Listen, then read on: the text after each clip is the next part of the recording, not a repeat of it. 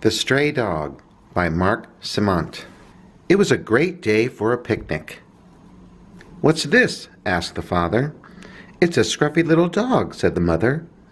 "He looks hungry," said the girl. "I think he wants to play," said the boy. The children played with him and taught him to sit up.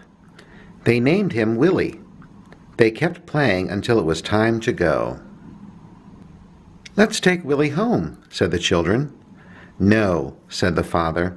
"He must belong to somebody," explained the mother. "And they would miss him."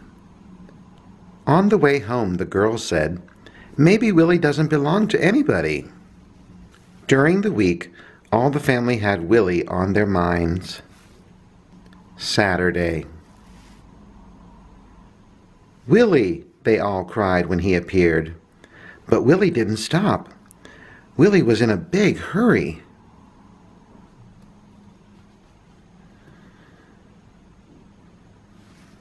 "He has no collar.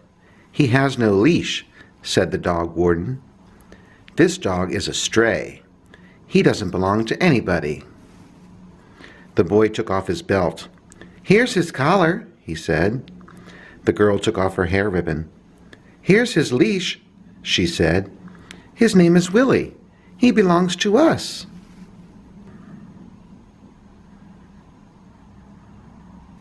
They took Willie home, and after that, they introduced him to the neighborhood, where he met some very interesting dogs. And Willie settled in where he belonged. The end.